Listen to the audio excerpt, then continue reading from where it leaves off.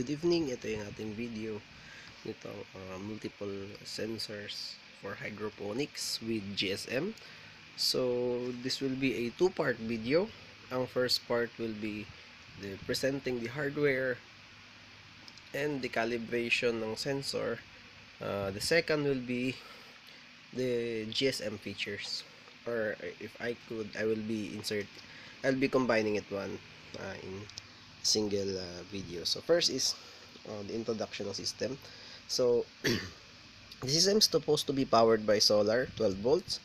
So for now, I will use a single 12 volt supply, which will in turn will be using a buck boost converter.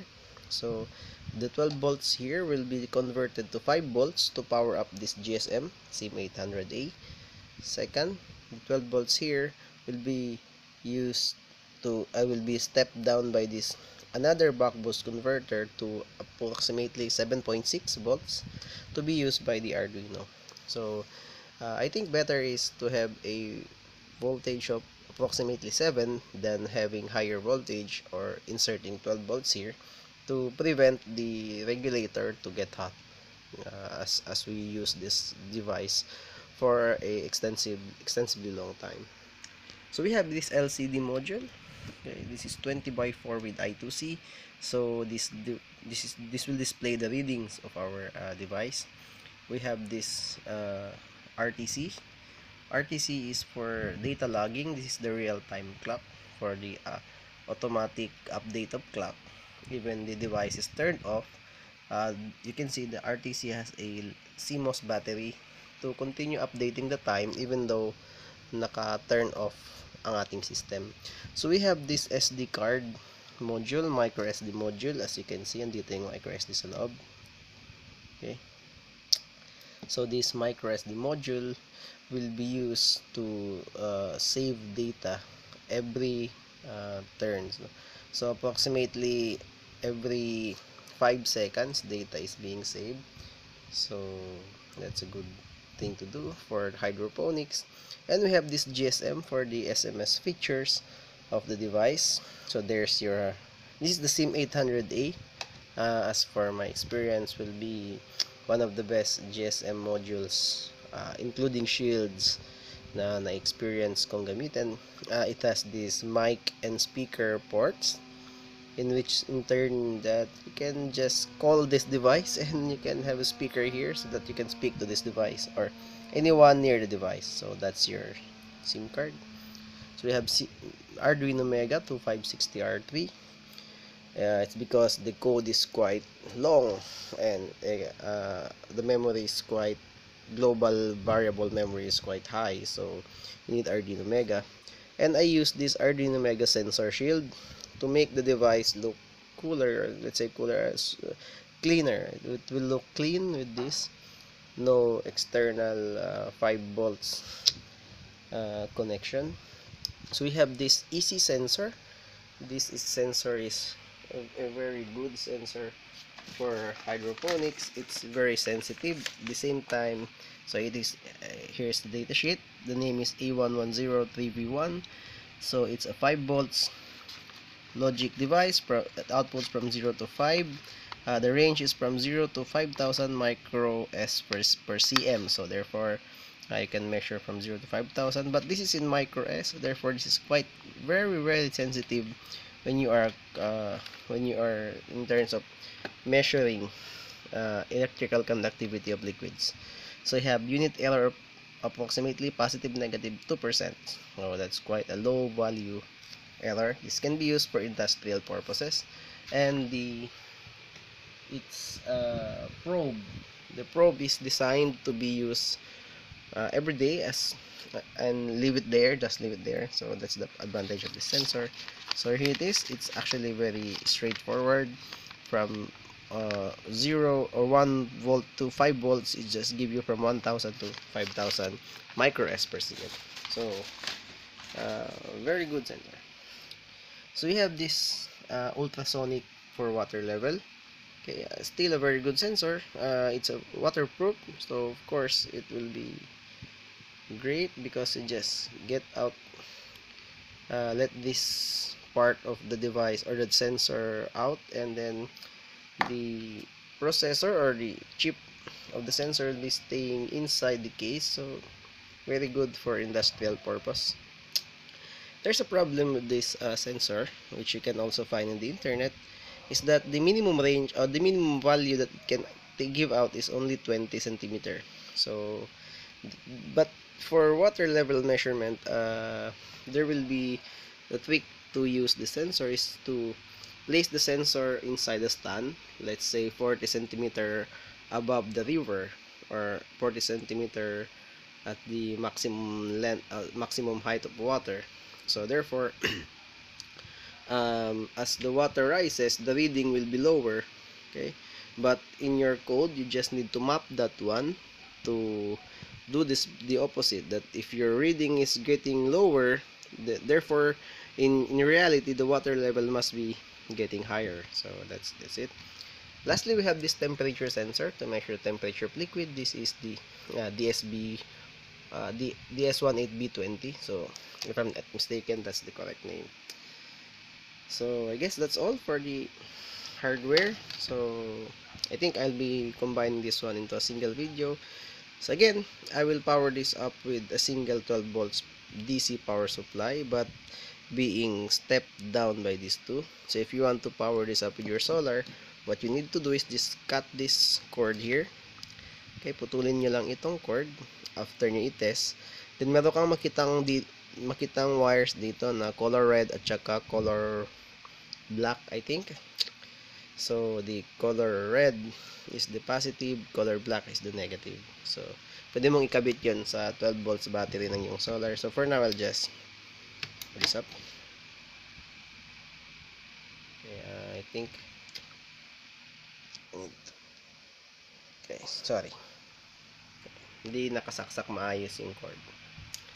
So, start is will be initializing device. By the way, ito yung ating admin cellphone, which controls the device. But remember, okay, this is it has, okay, so nag-text siya, hydrophonic system ready. And then, lalabas yung ating readings. Okay, we have the smart hydrophonic, easy reading. We have the H2O level, and we have the H2O temperature. Okay. Although this is not measuring H2O, but let's start first with the sensor. Okay, sensors, the calibration of sensors. First, this is the temperature sensor.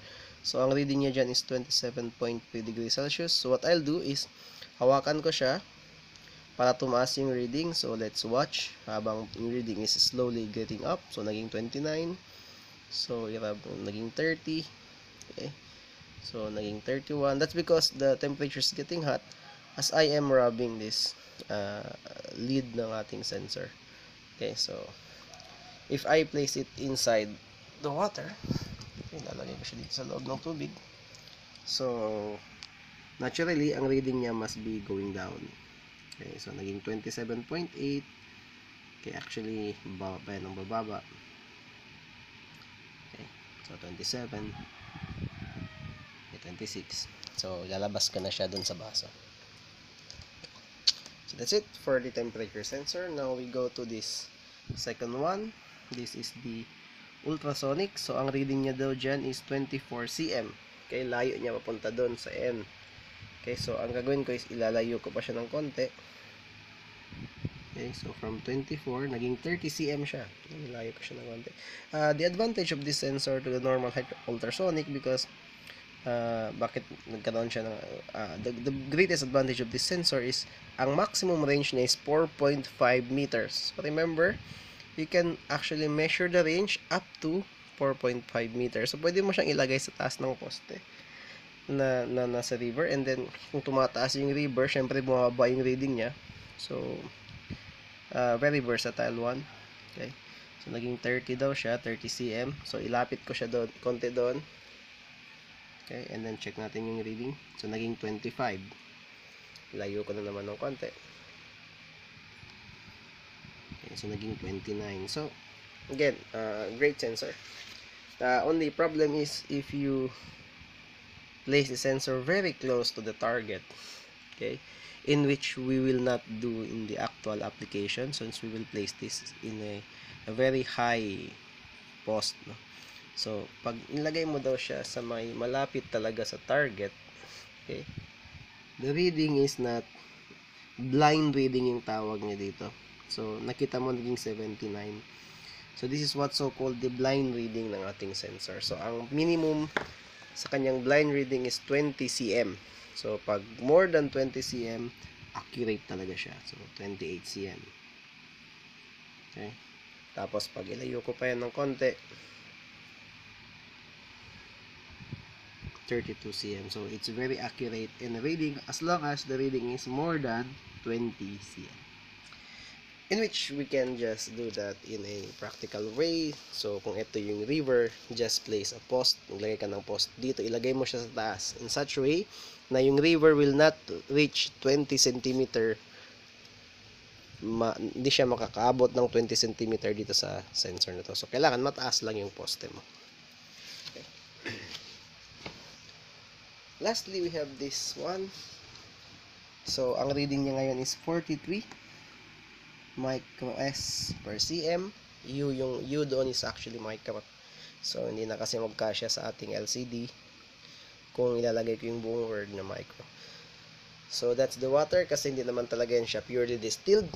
So we have this for calibration. We have the 1413 micros per cm na conductivity solution. So ang gagawin ko is bubuksan ko to siya. And then ilalagay ko dito yung sensor. By the way, this is 1413 at 25 degrees Celsius. Okay? So remember, depende pa yun sa temperature. Okay. So meron pa siyang ibang reading at different temperature. So what I'll do is from tubig, ilalagay ko siya ngayon dito sa solution. Okay. So pagkalagay sa solution, let's watch. So naging 1319. Okay, 1348. Okay, so 1358. So remember, this is at 25 degrees Celsius kasi. So ngayon, it's not 25 degrees Celsius because it's already midnight. So yeah, that's the reading, 1358, 1363 micros per cm. So approximately accurate talaga siya. Okay, that's the good thing with the sensor. Tapos ilagay ko ulit sa tubig. So naging 83 micros per cm siya. Actually bababa pa yun kasi mag-mix pa man doon. So naging 48 ulit. So I guess that's all for the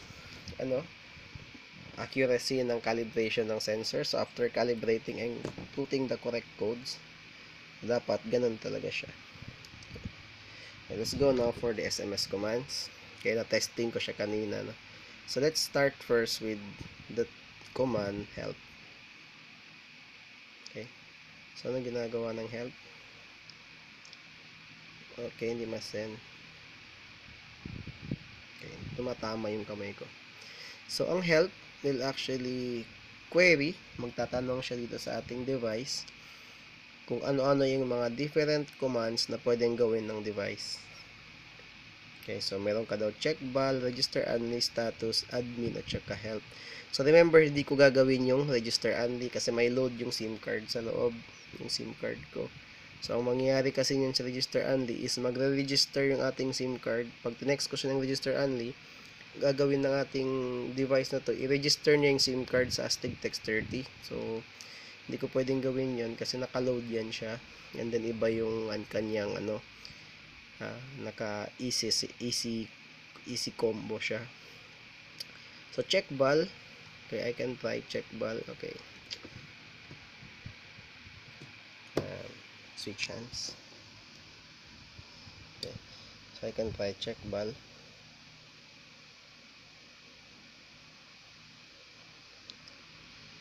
Okay. Check val is, since ang pinili ko para sa device is Astig Text 30, ang check val is actually simple.